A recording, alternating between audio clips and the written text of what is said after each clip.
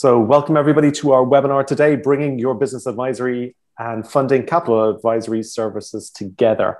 So a great session that we got planned and let's get straight in. So for those of you who don't know me, my name is Ainsley Damery. I'm the CEO of Clarity. I am also a chartered accountant. I recently handed back my practicing certificate. So when I mention us as accountants and we as accountants, I'm kind of referring to the collective we. So apologies if you take offense to that. But I have been an accountant for many years. Having left KPMG, I built and sold my own accounting firm. We were very early adopters of cloud technology, heavily into niche business advisory for high growth entrepreneurs, and won a huge number of awards. I left Ted Ollie Tomlin and sold that to focus a bit more on Clarity. Ollie, do you want to introduce yourself? And we'll get to a little bit about Capitalize in a sec. Sure. Hey, everyone. I'm Ollie Cummings, the commercial director at Capitalize and one of the early people who started the business. I'm also an accountant. I started life as an auditor at EY in London and then was in corporate finance for maybe 10 or so years before I jumped ship from the profession and helped build a peer-to-peer lender called Market Invoice, now Market Finance. And then really saw the kind of gap of what Capitalize do now while I was there. And then since then I've been helping to build Capitalize from kind of no funding all the way to through 3 rounds and past Series A. So we are, that's me. Excellent. So you're going to bring some good experience from the accounting world and funding together. And funding world. And funding to be able to show how we can really get this done easily and deliver a profitable service line too. Yes. Cool. Kelly, do you want to just briefly introduce yourself too? Yeah, so I'm Kelly Hurst. I am not an accountant, so I'm slightly different to to Ollie and Ainsley, but I'm Senior Business Development Manager here at Clarity, so I help all of the accountancy firms that are looking at joining Clarity. I came from QuickBooks, so that my history is helping accountants for the last few years. And then before that, I was actually at Sage for 6.5 years. So I've worked in the industry for quite a while. And yeah, so that is me. Fantastic. Thank you very much, Kelly. Ollie, you're wearing green today. That's good. Thank you very much. Very proud. Do you want to tell us a little bit about Capitalize? Yes, sure. Happy to. So Capitalize, we're a ready-made capital advisory service. We're all about looking beyond the numbers to help strengthen your clients' balance sheets. And the whole idea there is to build resilience in your clients by helping them raise, recover, and protect all through one platform.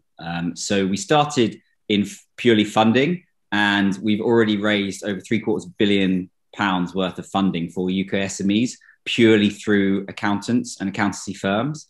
And we've also recently expanded our offering. So we've got over 130 plus lenders and capital service providers. And what that means is we can help you raise capital through funding.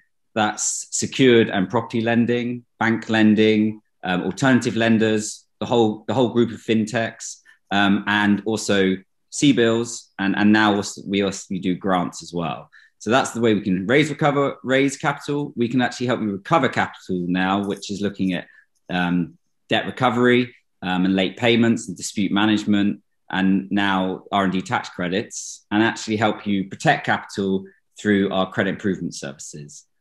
And so we've recently launched our product to help you discover those capital cases within your firm. And I've just thought it'd be quite interesting to show from our connected clients so far. We've actually found that 21% of them are eligible for CBILS, which is coronavirus loans. 40% of them have a credit score of C or below, so could definitely do improvement there.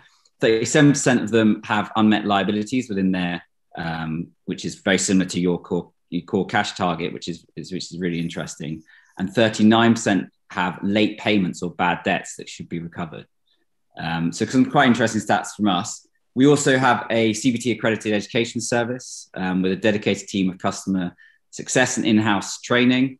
And we've also got 3 online courses. So in a nutshell, we can help you get cash into your business as many ways as we can find to help you. And that's capital advisory. And as we're about to go in, it sits wonderfully with the Clarity HQ solution of business advisory. Fantastic. Thank you, Ollie. Now, just to let everybody know, we're all very relaxed presenters on here. So please, if you do have any questions, just fire in the chat box and we will get to them. If you want to send them to Q&A, it's a little bit easier for us because then we can track what we've answered and what we haven't answered. Sometimes they can get a little bit lost in chat. If you want to chat amongst yourselves, then that's great. But if you want to ask a question, if you could use the Q&A box, that would be a little bit easier for us to be able to keep on track of the questions that are coming in. Now, Carol did raise a question, Ollie, straight away. So as it's relevant from what you've just been discussing, I will fire into it straight away. Do you set up EISs? I have a client in the film industry who wants investment. So I used to set up EIS schemes, and the film industry was one of the most rife parts of the EIS scheme. Unfortunately, we don't set up EIS schemes. We have looked into it, but it's very much a skill set within the accountancy firm rather than external. But it's something we can definitely look at. It's been done in the past. When I was in corporate finance, I did 2 or 3 of those. In my then, in fact, one of them was with Entertainment One, which is done increasingly well since that happened. Wish I was allowed to go into that one. Fair enough. And I have set up. Yeah, sorry, Ollie. Oh, yeah, I was going to say Ainsley might be your man. Your man for that. Yeah, I mean, I have set up 3 schemes, not too many, but I have set up 3. So if you do want Carol to ask me some questions, they are, I suppose, from an accounting perspective, it's a lot of form filling, but it's not that crazy a setup to do. But if you're looking for EIS investment, that's a very different matter if you're looking for funds to invest in. Great. Yes. Good point. So do you have EIS funds on with your capital? Not yet. Not yet. At this moment, we've avoided equity just because of the complications of the market and the wide amount and the very kind of low success rates within equity. But if happy to have a private conversation on that, because it's quite a big subject. Okay, thanks, Carol. If you could use the Q&A, that would be great. Thank you. Yes, I got that. That's as an accountant, I think we can guide you through that one for a small fee. Yeah, no problem. Kelly, do you want to introduce Clarity? Yes. So a little bit about Clarity. I can see that we've already got a few Clarity members on here, so that's amazing. So a little bit about Clarity, if you're new to Clarity, is that we are a business advisory platform, but we leverage the technology to provide you with a systemized way of scaling your advisory services for your clients. So we help you look at your whole client base rather than just that top 10% that you're currently serving or that needs that sort of complex advisory consultancy. This allows you to broaden out to your whole client base, but also to not bottleneck the advisory services at the partners or the managing partners. So it means that you can broaden that out to your whole senior management team or your junior members of the team, so that everyone can have an element of advisory services to your clients. So we are all about making the complex world of business beautifully simple, as it states there, and empowering small businesses. We're very much passionate about small business, and we know that accountants are the ones that are going to bring back the economy by helping small businesses. So we want to provide a system and a process that is very easy to follow, but is going to provide as much relevance for your clients for them to build their businesses up as well. Fab, thank you, Kelly. So as it says, the quality being transparent, coherent and intelligible for your clients effectively. Super. Okay, cracking on with the agenda and what we're going to cover today. So thanks very much, guys, for the brief intros. What we want to, I suppose, basically start the conversation on why business advisory and capital advisory are so inextricably linked, why they're peas out of a pod, fish and chips, gin and tonic, I think was some of the phrases that have been used. And so why that's the case and why it's important that we bring both services together. we're going to take you through in this session. We're going to be looking at business advisory. Remember, this is part one of a two-part series. The next session is going to be focusing on the capital advisory. So how do you introduce and scale and deliver a capital advisory service in your accounting firm? Today, we're focusing on the business advisory side. Ollie's going to touch into a really topical point at the moment, and it's hot topic at the moment. It's effectively, I'm not going to steal his thunder, but we're going to be basically saying recovery loans are not the same as CBILS. Do not be lulled into a false sense of security. 31st of March is a big deadline. So please be focused on that 31st of March and make sure you help your clients before the 31st of March. Ollie's unmuted, so he's probably just going to chip in there. No, I just say I'll save it till the end, so you can ask me as many CBILS / recovery loans questions as you want when I've talked you guys through it. Good. So I think there's going to be quite a few questions on there, Ollie, to cover. And the last is we're going to give you obviously a clear open session to ask any questions you've got so far. And Ollie's going to introduce session 2 and tell you what's coming in that next session as well. So let's crack on, shall we? Business advisory and capital advisory. Kelly, what have you got to say? So yeah, I love these analogies of the fish and chips and the gin and tonic, ant and deck, like in to bring in the Newcastle vibe. But so yeah, it's all about how your business advisory and capital advisory, they have to go together. So these analogies are two things that you would always put together, because you can't look at advising a business on how they're going to grow, what they're going to do, what the growth is going to be, without looking at how they're going to fund that growth. They need to be able to understand the ways that they're going to fund that and what is available to them to be able to fund that growth. And then the other way around is if they have got the funding and they have that funding, they need to be able to have a plan in place to utilize that funding in the best possible way. So that is where these double act analogies come from, because they do go together. And when you think of one, you have to think of the other.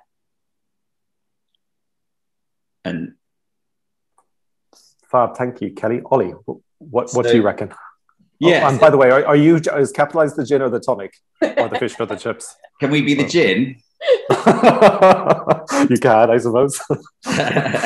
Or seedlip if you're not. Okay. So what capital services really means is getting cash into the business at that moment by as many possible ways as you can.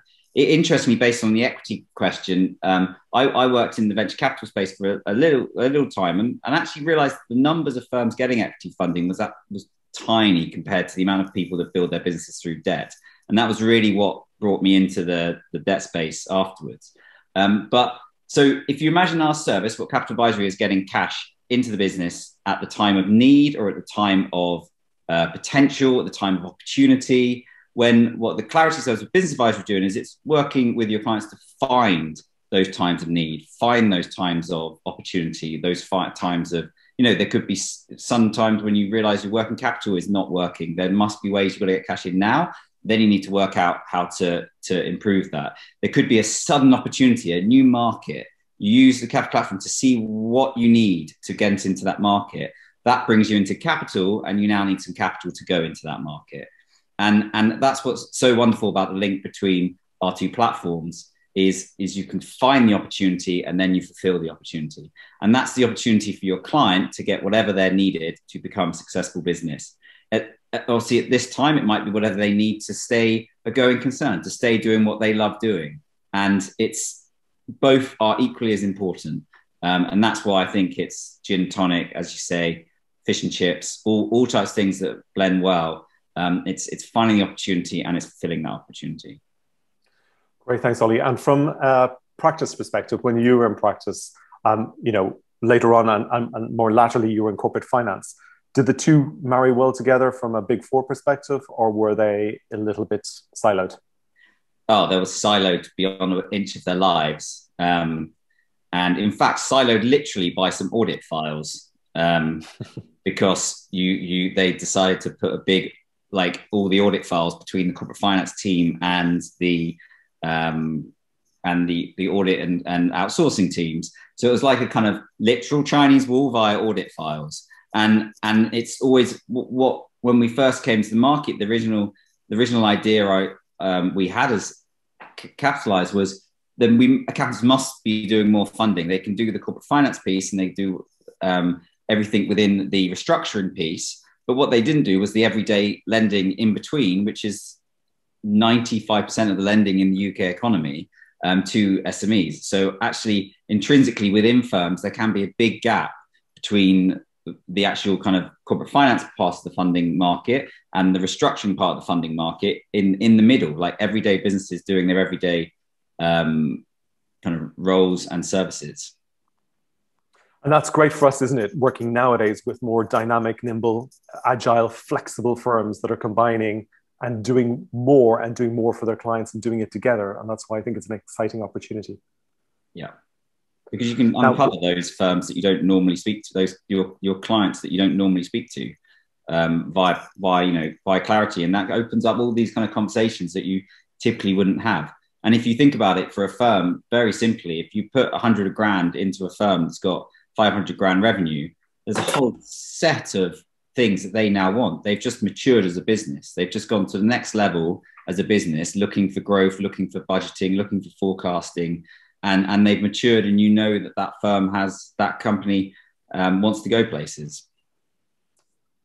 And Ollie, you've got a great stat on the involvement of an accountant in the whole funding process. What does that do to the chances of success for the small business owner? Sure. So we've found from looking at our conversion metrics that without an accountant involved, as you add an accountant into the equation, it's 4 times more likely that customer will get funding.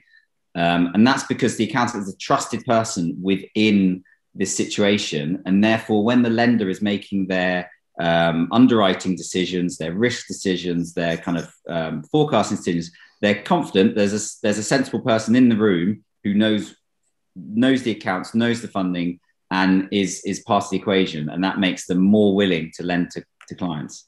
So it really is, it's just such a good thing for an accountant to be involved in the fundraising process. Fab. Excellent. 4 times. That's whopping. Yeah, and we think it might be going even higher because we crunched that number a little while back, and we think it's going to be a lot bigger than that going forward. Interesting stats. Kelly, were you going to hop in? No, I was just going to say how interesting that stat is, because that's exactly what we always say, is that the accountants or the trusted advisor, they're the ones that the businesses need, and they're the ones that they trust with their numbers. So to hear stats like that is really great. It's really interesting. In the old days, kind of actually pre my career, around the 80s and early 90s, lenders would get accountants to do monthly or quarterly forecasts for them, and that would give them confidence that they could continue lending to that client. So actually, in the 80s and 90s, accountants and lenders are really ingrained.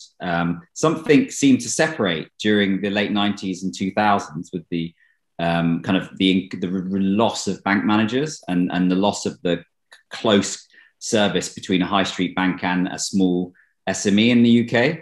And that's a kind of really fascinating piece that hopefully, as 2 platforms, we can really start bringing that connection back again. Absolutely. Couldn't agree more. Okay, let's thank you for that, both of you. Let's crack into business advisory and what is business advisory and how do you go about delivering a business advisory service. So as I said, this is part 1 of a 2-part web series. The next one, we're going to be focusing on capital advisory. Now, they kind of go in a flow, not necessarily, because a client might come in with a capital requirement, or they might come in with a funding requirement, and therefore you're going to need to do some work to be able to support that. But in the logical sequence, you should be talking to your clients on a proactive basis. So you should be within them and involved with them and understand in advance that they're going to need a funding, that they've got a funding opportunity, or they're going to need a capital requirement as we go. So that's why we've taken them in this flow. So before we get into what is business advisory, let's look at some of the major challenges that are facing small businesses in the UK. So small businesses are huge. They represent 99.9% of all businesses in the UK, 5.9 million of them.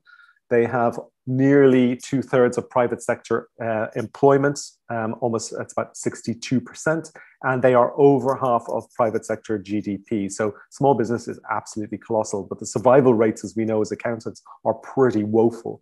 In fact, 5 out of 10 businesses fail within the first 5 years. And when we look out to that 10-year period, it's anywhere between 1 and 3 businesses survives that 10-year cycle. So if we can help small business owners and understand the issues and challenges, we are, as accountants, we have an amazing ability to be able to change that needle and to drive the economy forward. So that's kind of our mantra from a business perspective, from a small business perspective. Accountants have the superpowers to be able to help small businesses. So let's get that unleashed and get the economy going, particularly at this moment in time. We know there's a tough few months coming, and potentially September time will be pretty tricky for many out there.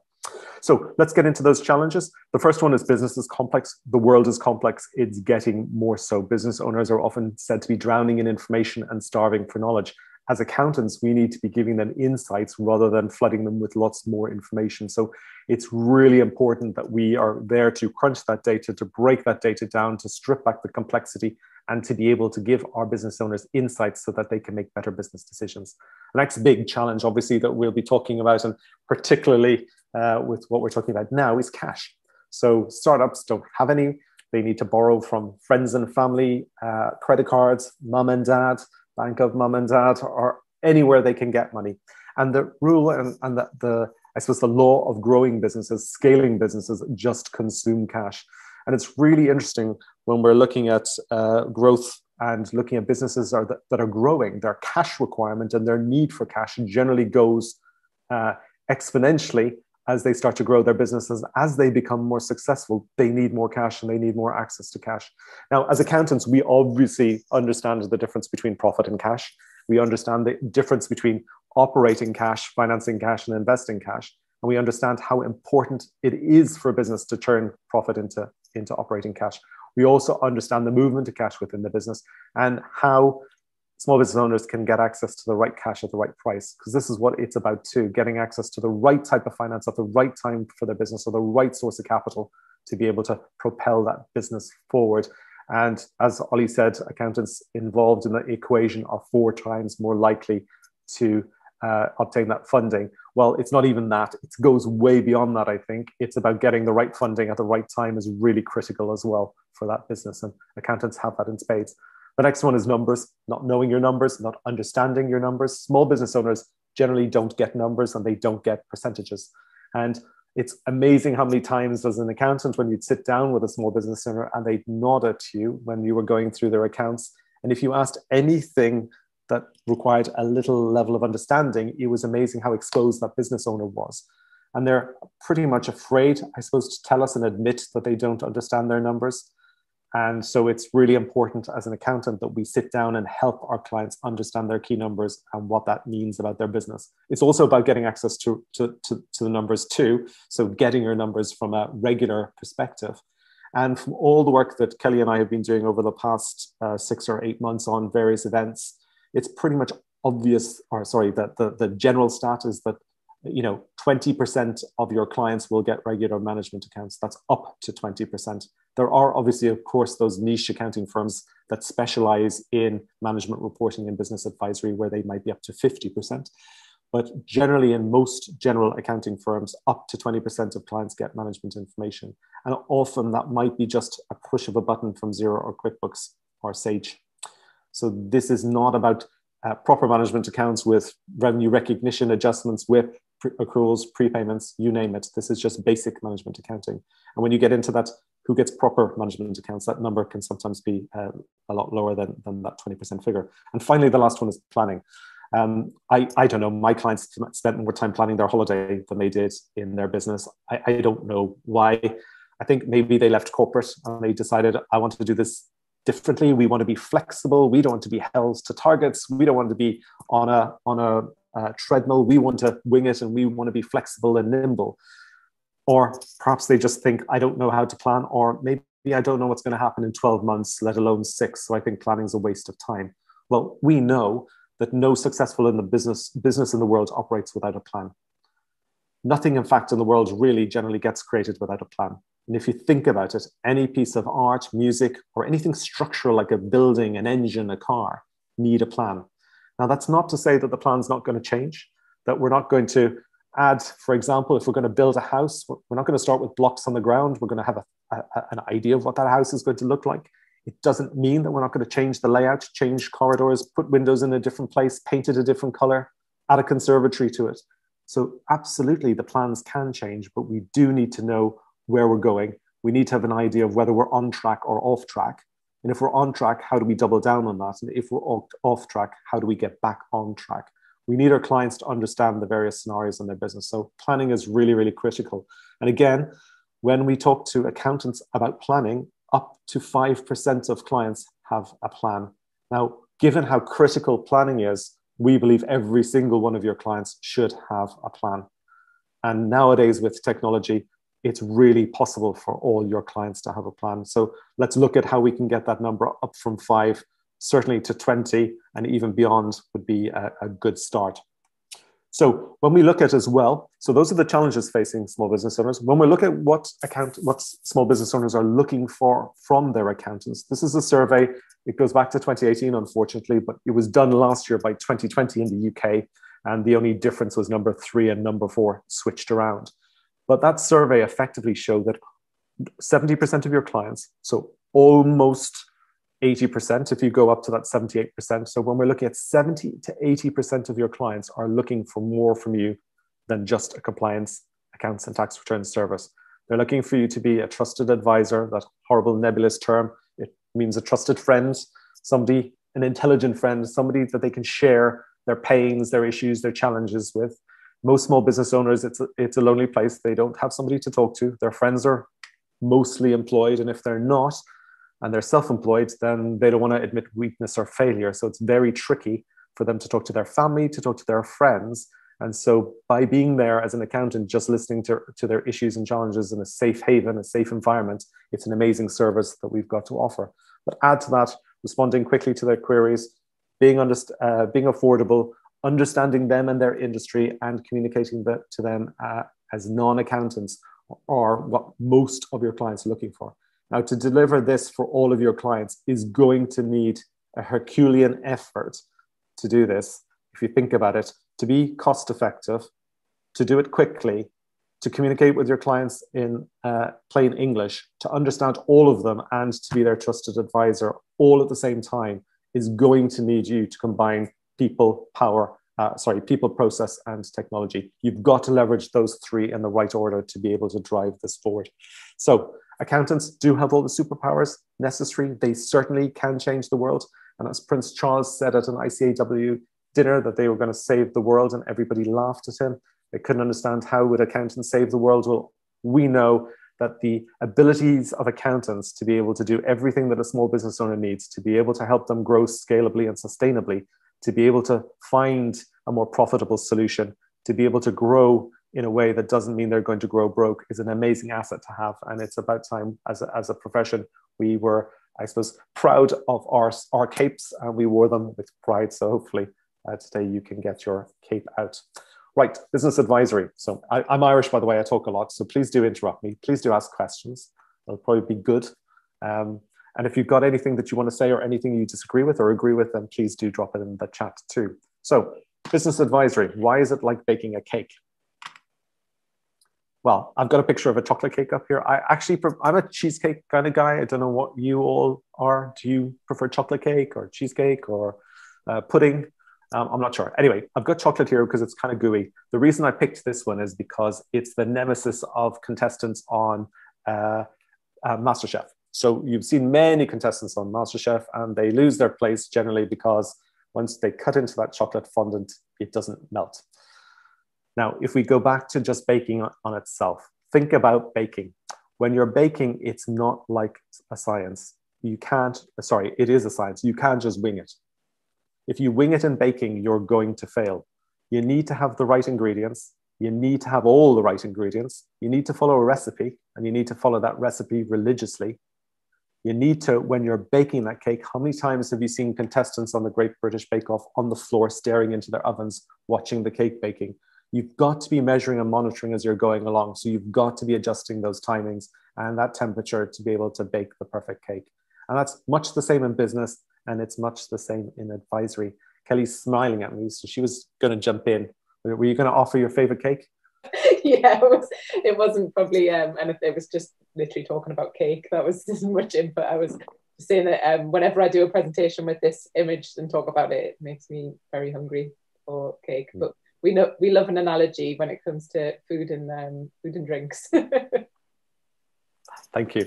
So putting that into a little bit more scientific perspective from an accounting frame of mind or mindset, I'm going to give you a framework for business advisory here.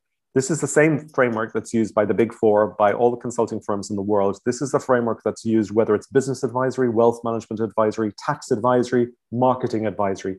Every single advisory engagement follows this process. And it's quite simply this. We need to help our clients understand where they are now. We need to help them understand where they could or should get to, what that gap is, and help them calculate that gap from a critical thinking perspective. We need them to help them understand how do we create a plan to close the gap, and then how are we going to measure or monitor the results versus the plan. It's that simple. Every single advisory engagement worldwide follows this process. And it's the same whether it's from Bain all the way down to an accountancy firm in Cheltenham.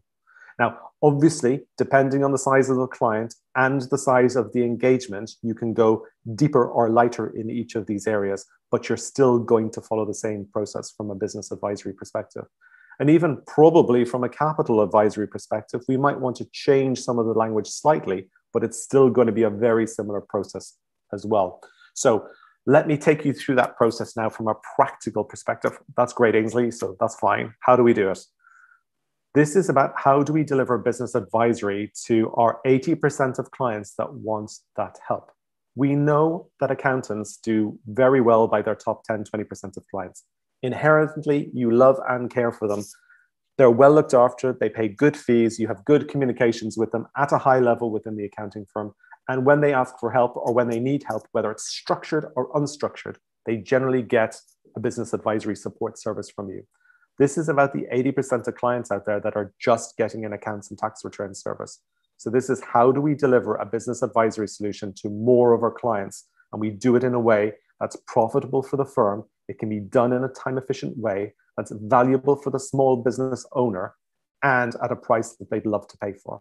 So if you're good for that, this is what we're going to cover in this session. So a profitable, scalable, time effective, valuable service line that small business owners are going to be willing to pay your fee for. It's good? Sounds good? Okay, let's get cracking. Where are your clients now? Okay, in Clarity, we use the 7 key numbers. This is about how do we make sure more of our clients get a business advisory service. This isn't saying that these are the only 7 key numbers that every small business owner should know. They should know these 7 numbers. There will be other key performance indicators that are important. But if we've got to get started and we need to get started in a place that is enabling us to do this for all of our clients, these are the 7 key numbers. If I knew these 7 numbers for your accounting firm, I would have an amazing picture of your business all in one screen. In fact, for an accounting firm, I really only need to know your revenue per employee for me to have a good understanding of how effective, efficient, and how profitable you are.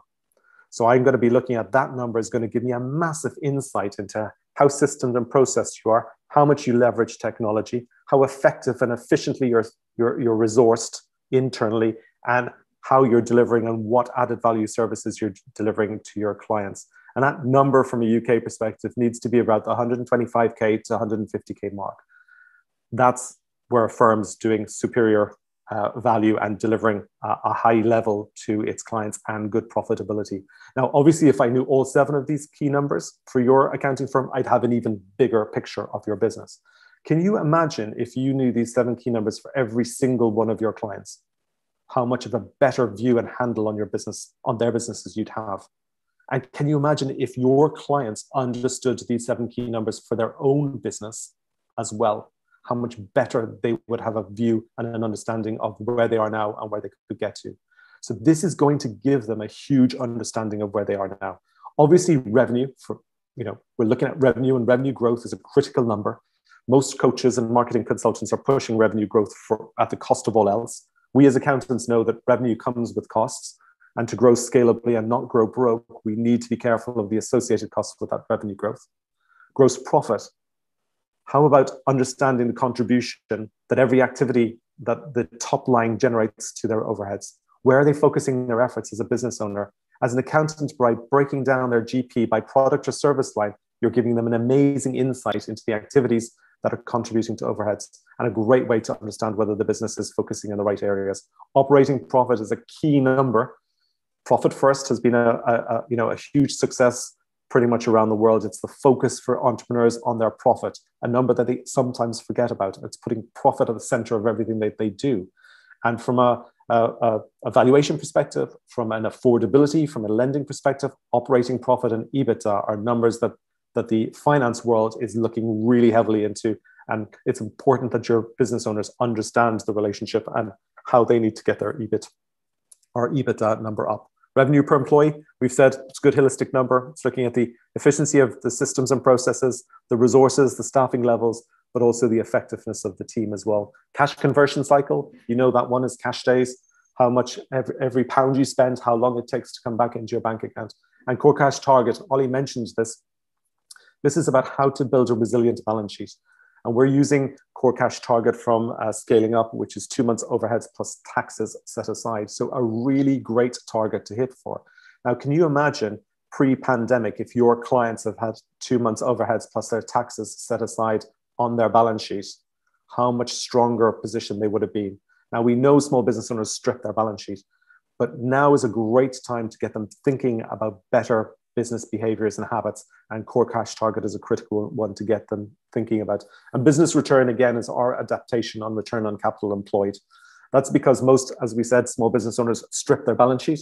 So traditional measures of ROI or return on capital employed don't really work for small businesses. So we've just adapted that number slightly. It's a tricky one to have a discussion with your clients on.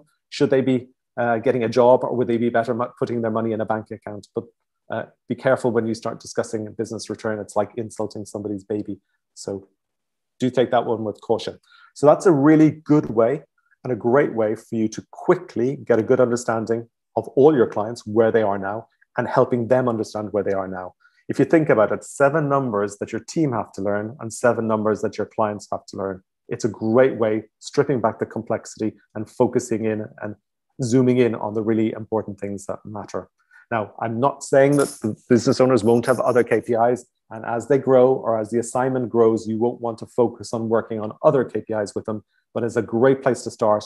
It's those 7 key numbers. So where could or should that business owner get to? Well, again, let's go back to those 7 key numbers. Magically, they turn into 5 levers of success. So again, can you imagine it? Your team, 7 numbers and 5 levers to learn. It's the same for your clients. And each of these levers has an impact on profit and the cash position of the business. Can you imagine if you could get your clients to understand what activities drove what levers and what levers did what to their profit and cash position? How a better management of their business they would have, a better understanding of their business, and a better understanding of the activities that they're doing, how it's impacting on their bottom line, or what numbers need to change to improve their bottom line and therefore drive what activities need to happen. That's the conversations that you could start having with your clients to get them into their numbers and to get them understanding what they need to be doing in their business. Now, taking a step back, you said, well, where should we get to? Well, most business owners, when you ask them, they haven't taken time out of their business and they don't have that vision. They don't look forward, or it's very difficult for them to project forward. So if we help them and we work with them on doing sensitivity analysis on each of these levers, we can do very quick calculations to show them what's possible in their business. This is very visual for the small business owner, and it's done in a way where they can understand what you're doing and can understand what impact it's having on their bottom line and whether they want a piece of the action or not. So a very quick and simple way for you to help your clients understand where they are now and understand potentially where they could get to. So the next part of that puzzle is understanding the gap. So what's the gap? Very simple, easy to do here. This is an accountant's dream. So where am I now? Where could I get to? What's that gap? Simple. But the beauty about an accountant getting involved in gap analysis is that you bring critical thinking to play here. So if a business owner has been growing at a rate of 5% per annum and suddenly they want to double that or quadruple it, or they want to double their revenue, you've got the ability to say, okay, how are you going to do that? Does that make sense? You haven't done it before. Why are you going to do it this time? What's different? What's happening in the business? So by you bringing your critical thinking skills to this gap analysis, you're again doing an amazing service for that small business owner.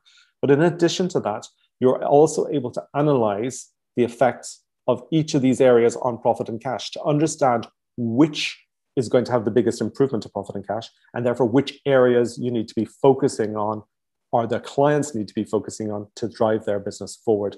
So this is going to give you an easy understanding of the areas to focus on which ones that your clients should be focusing on first, so that you can work with them to create those plans to be able to close that gap. So where are you now? Where could you get to? What's that gap? And I'm going backwards in my slide deck. So I'm getting excited pushing buttons here. This is the problem when you only have one screen, Ollie. Fantastic. So we've understood that gap. We now need to close that gap, and we need to start creating plans to close that gap. The first plan is a simple one that every single accountant here knows. It's the financial plan. You've got a raft of technology to help you with this. You've got Excel for those really complex bespoke models. You've got any number of Futurely, Fluidly, Fathom, Castaway to do anyway from 3 to 4 way projections or onwards. So this is your bread and butter. It's so simple for you to create that financial plan. But we know that only 5% of our clients or less are getting financial plans. So how do we make sure that all of our clients get a financial plan? Sometimes as accountants, we're always aiming for perfect. We're always aiming for, need to know the accounting treatment, the double entry. We need to know the tax treatment of everything. And when we're thinking about that, that then comes into other areas of business. And so sometimes perfect is costly, too difficult to achieve, and takes too much time. Sometimes good enough is good enough. Now, as an accountant, I used to always hate the last year plus 5% way of creating a financial plan or a budget. But in the absence of anything, it's better to start with last year plus 5%. Get the client on the journey, that horrible term, get them used to doing this, get them thinking about their business, and get them understanding the importance of planning. So let's maybe not aim for high perfection every time. Let's take it down a notch so that we can make sure all of our clients get involved in financial planning. So let's create a financial plan for every single one of our clients. More importantly, are we allowed to invest in that business? What's that? Well, absolutely. Let's look at those numbers. Yeah, exactly. EIS, obviously. Let's get that sorted. In addition to the financial plan that you as accountants are eminently capable of dealing with, and I'm not going to waste any more time on that, other than, again, hammering home the point, can you at least make sure that more than 5% of your clients get one? The next stage is an action plan. So it's not good enough just doing a financial plan for your clients. Your clients need to understand the actions they need to take to make that plan a reality. And this is where you can work with them to create a very simple who, what, when action plan. We like these at Clarity. We like simplicity. This who, what, when creates focus. It creates responsibility and ownership, and it creates accountability. So focus, responsibility, accountability. Who is going to do what by when? Simple. And if we can do that for each of those levers, each of the levers that are going to have a big impact on our bottom line, we're going to be helping our clients understand the actions they need to take to drive their profit and cash position. And we're going to be able to hold them accountable going forward to see whether they're undertaking those activities or what activities aren't working in the way we had planned. So let's get those action plans in place. And the last plan that we really need to focus on is a funding plan. Because as Ollie said at the top of this, it's all very well talking to a client about growing their business or changing their business or making it more efficient or more effective. Generally, that's going to need to be funded. Somewhere that's going to have to be funded, either from reserves, and very few businesses can fund from reserves. Most are going to have to look to outside to fund that growth or to fund those changes in the business. And this is where your funding plan is critical. Now, at Clarity, we like simplicity again. So this is our 3-step process for a funding plan. So understanding if it's the right, so qualifying that client, are they right for a loan? Have we looked at 3 sources of finance? Is funding? Is capital? What's the right solution for them to be able to fund that growth? The next one is quantification. So how much are they going to need? Over what period? And is it affordable? And the last one is getting together the information in the right way so that you can present it in the best light to get best chance of success. That's where you're doing your job and making sure 4 times more likely that client is to get a loan with your help. And this is why effectively you're in the process and what you can add to the process to be able to help from that perspective. Ollie's going to go way more into funding in the next session. Just wanted to touch on it here to show you with those plans how important those 3 are together. And the last thing is about measuring and monitoring the results versus the plan. So it's all very well creating that plan. We need to understand how that plan is working in reality. And is it delivering what it's supposed to do? And again, this is an amazing ability for you to offer this great service here. This is about budget versus actual. What did we say we were going to do? And there's a variance. Why is there a variance? And the variance is probably one of 4 reasons. Firstly, the client hasn't done what they're supposed to do, quite simply. And how can we help them do it? And how can we help them get that focus? And how can we keep them and bring them back on track? The second reason there's a variance, potentially, is the plan is cookie and the plan needs changing. So what we thought was a good plan was a rubbish plan, or it's not practical and we need to change that plan. Now, I wouldn't advocate changing the plan every month, certainly not.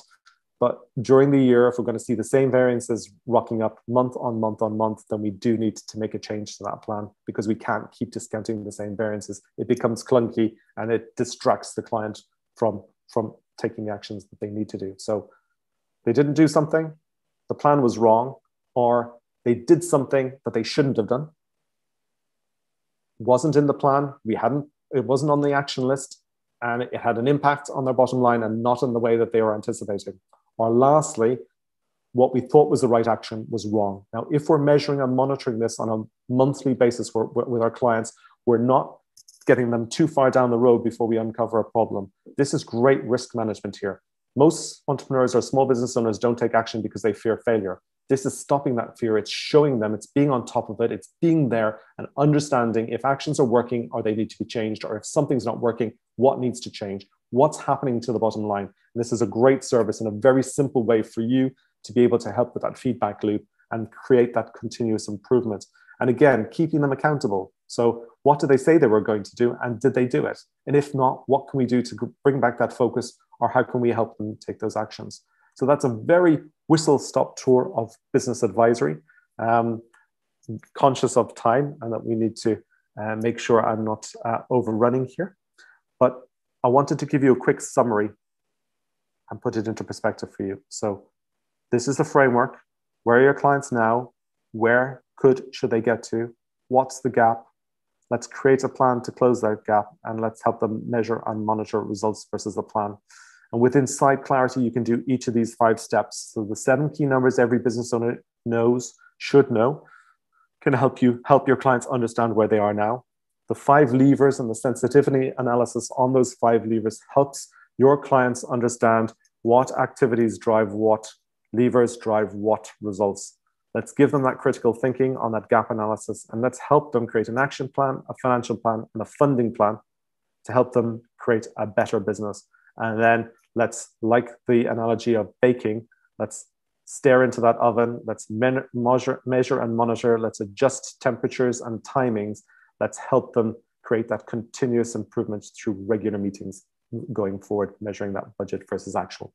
So I hope that's put it into perspective for you. I hope that's given you a very simple framework that you can see how the team can get involved. This doesn't always rely on the managers and partners in the accounting firm to deliver business advisory. This is an area that more of your team can get involved in and can start helping business owners to actually achieve some success. And when I talked about going a little deeper, well, here are some examples of how each of these levels you can go that little bit deeper. So you can get involved in strategic SWOT analysis, in looking at their tax effectiveness and their tax position, looking at the bookkeeping functions and how they're recording transactions and how you can make that better, looking at the team processes and the systems. We can start getting into more complex routes, financial models, CFO support services, board meetings, use of pro forma agendas. And this gives you an ability to go deeper and for those clients that want to take it to the next level. So hopefully I've given you a good overview of that business advisory framework. And Kelly's going to hop in and give me a break and give you a break from me too. Hey, Kelly. Thanks, Ainsley. Yeah, I mean, what this is just we have a calculator that's on our website that if you are new to advisory and new to understanding how you can scale it, then we have this calculator where you can create your own plan. So you can look into what you currently spend and what your current outgoings are. And then you can look at your client base and how many of your client base would be looking at advisory.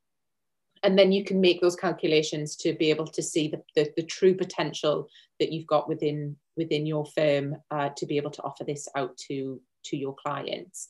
So I would definitely recommend having a look at that calculator.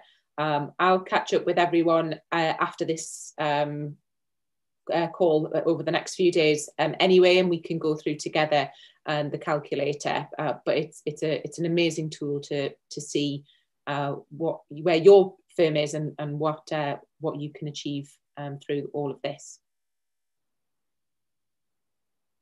Effectively doing your own gap analysis for your firm too. Now this works, Kelly, for departments, it works for the entire firm, it works for your own client portfolio. So depending where you are situated in the firm, you're going to be able to do that for your own department, your own client base, or for the firm as a whole. And we're not taking any details, so this is completely confidential. You can play with those numbers to your heart's content. Yeah, that's right. You don't have to put in any of your firm names or anything like that. It's purely just numbers to be able to see the gap and what the true potential is within the business. And also what I love about it is it'll show you any extra staffing that you might be able to have within there. So if there is any members of staff you want to bring in to help with this further, or take anyone from other areas of the business, it gives you a real full plan of action.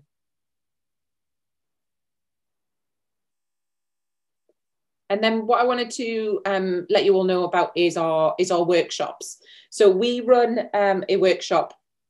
We run about two a month, and what these workshops are is they're practical events. So they're not a webinar. They're not something that you just sit on and watch. They're a practical workshop that would have ideally been a one-day session, but now we've split that in for the virtual world to split that into 4 sessions over 4 weeks, where you get homework and things to do between the events.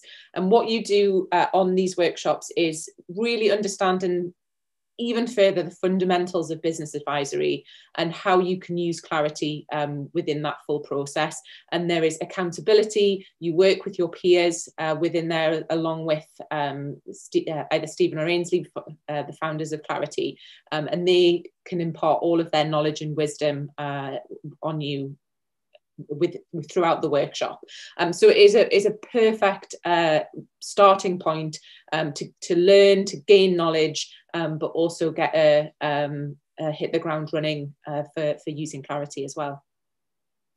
Absolutely, Kelly. And we found by doing this online, actually, it's created a massive benefit for us, because by breaking it into 4, we had that really tight loop of learning, implementation, accountability, learning, implementation, accountability. And this workshop is achieving massive results. I mean, people are earning GRF of up to 40K additionally from 1 month of actually getting stuff done and being held accountable. So it does work. It is heavily focused on outcomes. So as accountants, often we focus on input. This courses and workshop is all focused on outcomes and making the right outcomes for your firm. So great. How do they get more details or get in touch? You can go to the link in the chat. We have just posted Amy's posted a link that you can go directly to the page. You will get a discount on the workshop because you've attended this webinar. So I would definitely jump on that as soon as you can and look at our next dates for the workshop. The next one is starting on the 6th of April. And then if you are an early bird, we have one on the 20th of April that is early morning. And then we'll have more in May, because they've been so popular. We are carrying this on and building out even more even more workshops. So again, like I say, I'll be in touch with everyone after this just to catch up, see your thoughts on this webinar, and then we can discuss the workshop. But if everything that we've said today has really sort of lit a fire under you and you're excited to be on that, then click on that link in the chat, and it'll take you straight to the page to give you more information. Thank you, Kelly. Okay, Ollie, over to you. I'm mute, so I just talked about the mute button. That's terrible. So cool. Should we flip on? I can just do, if we flip on to the next slide, I can start from there. Cool. So given the timing of this webinar, I thought it'd be quite important to talk about kind of where we are in the funding market right now.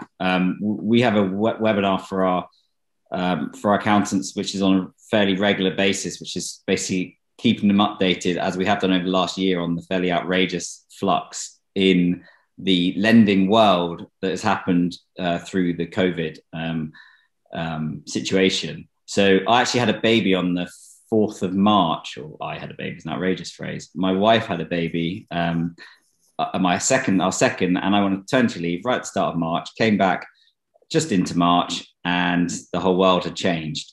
Suddenly, if it's secured lending, there were no lawyers available or valuations available to go on site, so you couldn't get any lending. The entire unsecured world didn't trust the forecasts of any customers, of any clients, and so you suddenly had a period where, well, if you didn't have your core cash target, or you hadn't hit your core cash target and your core cash situation wasn't very good, you actually didn't have any sources of capital. So during March, there was basically no money available for SMEs that needed it. And considering we have a platform with 130 plus lenders, it was a really interesting and alarming situation to suddenly find ourselves in. And so what happened, as a bit of a history, is Sunak pretty quickly created the bounce back. Obviously, he did the furlough scheme, income support, added some grants, the eat out, and froze a load of HMRC based pieces. But as obviously that's the world that you guys live in on day to day. I'll talk to you a bit more about the kind of purple lines. Is he introduced bounce back loan, which was basically a grant, a 2.5% fixed interest up to 5 years, up to 10 years, sorry. Based on up to 50K, based on self-declarations and no bank underwriting. So it really is a interesting form of lending. There is not a single bank that's in any way has underwritten any of these, and a huge amount of lending has gone into this. These are ending in 2 weeks' time. But more importantly for your more sophisticated companies was the CBILS, the kind of interruption loan, which was anywhere from 50K up to 5 million. And so as throughout last year, we were getting to the point where we had one lender doing it, two lenders doing it. Eventually we got to the point where 100 plus lenders were on the panel and doing this. And there was really interesting phone calls that we were constantly having with lenders, like, we're not sure yet, we don't know, we haven't got through to the BBB, we can't tell you whether it's there or what's happening. But what happened in the end is it created a once in a lifetime loan. I mean, you had no PG up to 250K.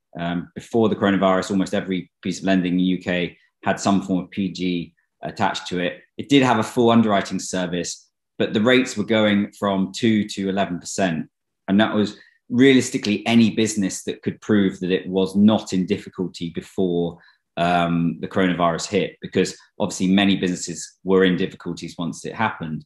And it was a very interesting time. And that lending, there was no interest or fees for the first year.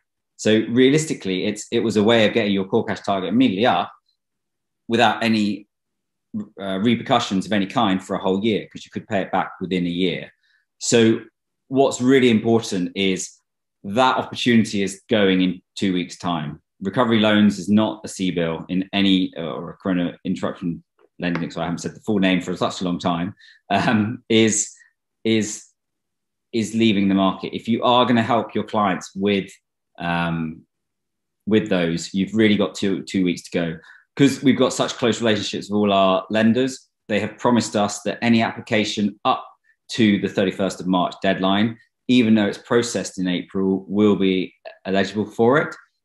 So really do check all your clients' cash targets right now and where they are, because we're in uncertain times, and it really is a beneficial lending environment. And, you know, I haven't worked in lending forever, but it's been a good 12, 15 years now, and this is unheard of. It's a very unusually generous scheme. So that's happening. But the big question for us, if you could flick on to the next slide, is basically what is the loan, what is the recovery loan scheme? So commercial lending has kind of been on pause, except for secured lending. And we've seen a huge rise in secured lending. During the popularity pre-COVID, lots of people were just going for unsecured because they thought it was easier. Now, with the lending environment, we actually found that we're doing a much larger amount of secured lending than we've ever done. But the interesting piece for us is, what is the difference from the knowledge we've got so far from speaking to the lenders? And very interestingly for you, a lot of lenders will say they don't actually know to certain of our questions. So I will tell you the kind of bits where we don't actually know the answer because the lenders don't know the answer. But there will be no PGs. So the recovery loan scheme starts on the 6th of April. So you're actually going to have just under a week of no schemes available. So you will have a bit of time where there can't actually be anything done. And there is going to be a full underwriting process. There'll be no PGs under 250K, which is quite positive. There'll be the same criteria. Business must have been in difficulties, not been in difficulties before. And the government will still be backing 80% of that loan by guarantee. That's a huge piece. But, and this is a big but, there were pretty generous interest rate caps in bounce backs. Well, bounce back was a fixed one at 2.5, and the C-bills was capped very generously up to 11%. And, you know, we've got pretty good data and kind of pricing algorithms where we would compare what they would get in the normal market versus what they could get on C-bills. And you're talking anywhere up to 1.5 and 2 times cheaper because of those caps. Those caps are not going to happen. They're not going to be there anymore. The lender will have more ability to choose based on, they believe, the risk of the situation. So that could mean lending will suddenly become more expensive. Interest and fees will be paid from the outset. So with it, you've only got 2 weeks' time for a loan where you can actually not pay anything for a year. That's capital and interest. From the 6th of April, you'll have to pay as well. The loan lenders are being encouraged to put their normal products alongside. So that will be the return of things like arrangement fees and other things like that. Because obviously the lenders have been on very interesting P&Ls for a while, where they've just been completely outside their normal business. Obviously, you know, they, even though they planned, that would have, you know, they've never predicted what the government basically changed their business model into, because they've all been basically giving government money out on a fixed scheme. And that's been quite a big change. So the 25% turnover limit is not going to happen anymore. So theoretically, if you're a very successful growing company, you could get higher than that. And they're all the kind of key changes. So to highlight that, that's the fixed, the kind of cap on size, the cap on fees will both be going, and you'll have to start paying interest rate from the offset. So it's unknown right now. Is it going to be the same 100 plus lenders? Will there be the same demand? The UK has never seen this type of lending in a year. It's, you know, you've gone from half of the UK being permanent non-borrowers to over half the UK looking for loans. So it's been a very big change in the market. And will the lenders be able to change their processes in time? Particularly the banks, these are very large institutions. Once they took March, April, some of them into May to actually release their C-bills loans. And that was even once they're accredited. The staff at the British Business Bank are only a certain size, and banks were very unused to all being remote. So actually there could be a period of time when it takes the banks a while to be able to work out how they can do the recovery loan scheme. So there are a few uncertainties, but the key benefits is it will still be backed by the UK government, and it will be a very positive scheme, but nothing on what the current loan scheme is and what is available for the next 2 weeks. So at Capitalise, we have never seen volume of accountants coming in with clients looking for CBILS for the end as we have now.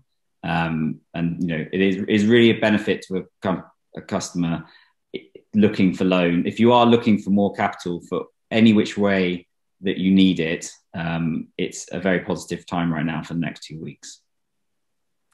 How would you suggest people go about this, Ollie? I mean, is this like, I mean, reading between the lines, we're saying if a client has got a potential funding requirement in the next 12 months, we should be looking at it in the next 2 weeks. Is that? I would say that's a pretty good assessment. For really helping your business. We have a tried and tested way of getting CBILS. We've got 100+ lenders. We know exactly how that will happen. We have complete uncertainty around how long it will take for the recovery loans to kick in. We know that you'll have to pay interest and capital straight from the offset, and that you will be losing out on probably one of the biggest benefits.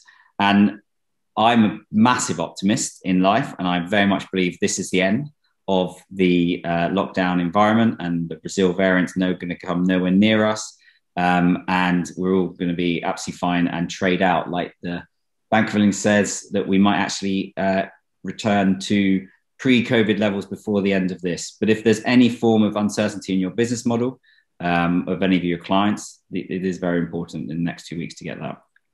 Sure. And as we come out of recessions in the past, if the past is anything to show us, for now, more businesses fail coming out of a recession than they do inside a recession. So this is about helping and protecting your clients and giving them that insulation for the next couple of months. Yes. So we monitor things like through our crowd connections with our clients, things like the age of their debtors and other things within their systems, because of the fact that that's another way you can get capital into the business. And everything like that has been on very unusual levels for a very long time. Lots of people haven't asked for money back from their clients.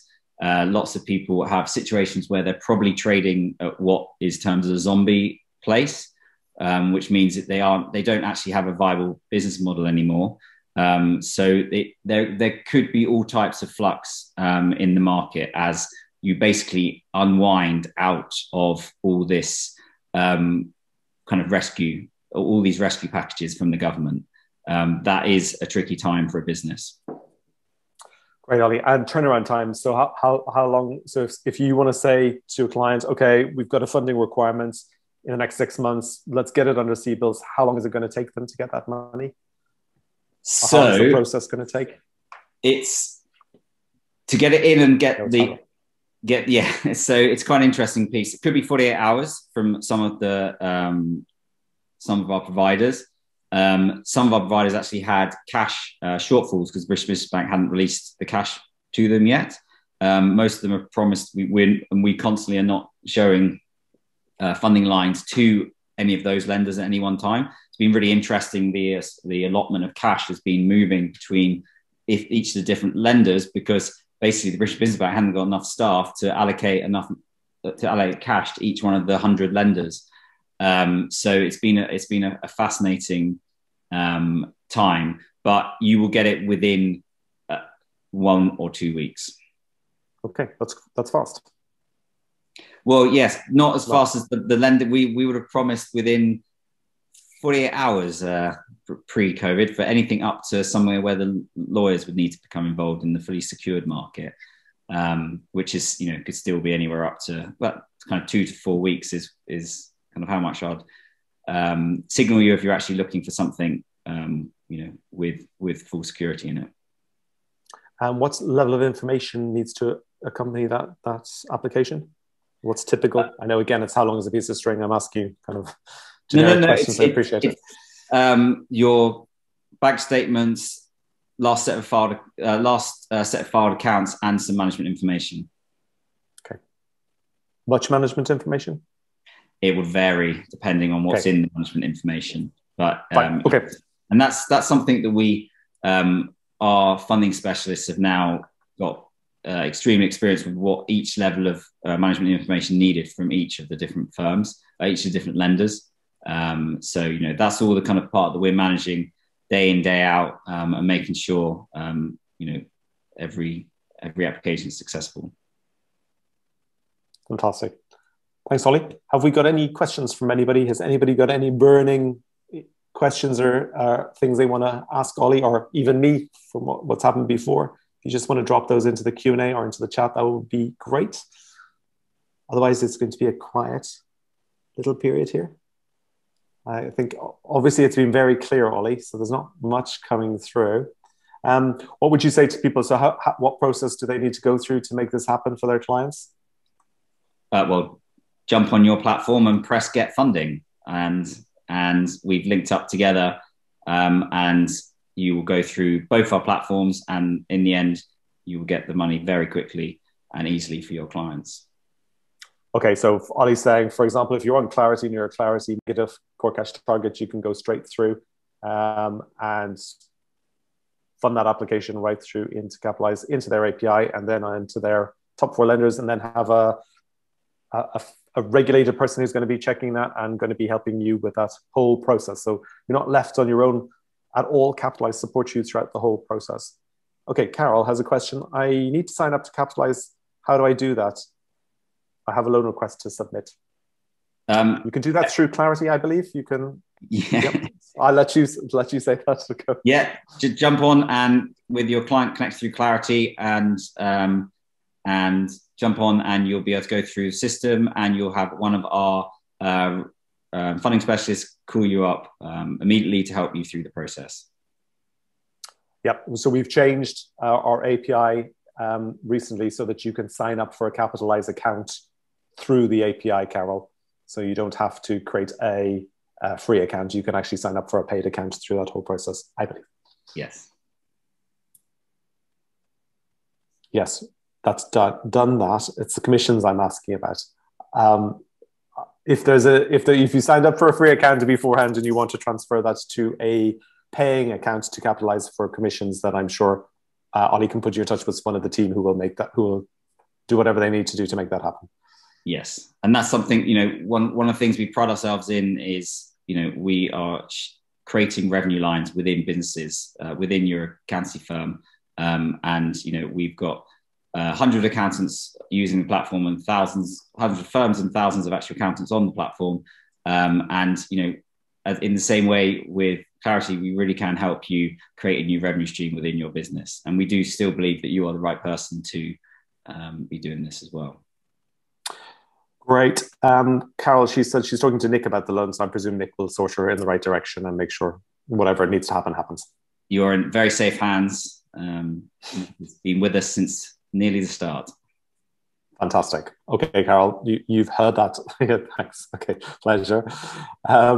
I was going to ask you one question. I got distracted with clicking and going through buttons. It was quite a good question too. So I will come back to that. I will. I'm thinking from my accounting perspective, so I wanted to put that hat on. So if you've got any more questions, anybody, then please jump in. Otherwise, Ollie, what's going to happen next week or 2 weeks' time on the 30th of March? Sure. So what we do when you sign up to Capitalize is we take you through a kind of education series on how to build a capital advisory service within your firm, how to actually find all that cash once you've highlighted the need. And what I will do is take you on the journey through that process and basically give you some of that education up front so you can really understand what the lending market looks like, what all the different forms of capital are into a business, and how you can help your clients with each one of those sources of capital. Fantastic. What I was going to ask you was about charging. So how do you find a lot of your accountants are charging for that funding support or the capital advisory support? Yeah, sure. So we've got a lot of different firms, all the way from large kind of hourly charging firms to young kind of fixed price, fully cloud firms. And so it does vary wildly. We do always recommend that you charge for the service. It's getting into helping with things like lending is you can benefit so much. You can benefit your clients so much in the process that you really are giving a great value into that. So some people charge on their hourly basis, but more people charge on a kind of fixed fee, 250, even up to £2,000 for the kind of hours needed to help with funding. And the great things like that is using our platform, we enhance your efficiencies of finding that lending. So all you are needing to do is find the reason, the amount, the need, and get some of the documents for us, and our platform does everything else for you. Fantastic. Sorry, some people are sending in privately to me. That's fine if you want to put a question in privately to me, but if you do want to just click that down arrow and send it to all, then that's good as well if you want to chat to other people. The question that came in is about, is funding covered under the standard? This is a typical accountant's question. Is the funding covered under the standard terms of engagement with the clients? So we do have example engagement letters as part of our playbook to helping you build a capital advisory service. So it all depends on what your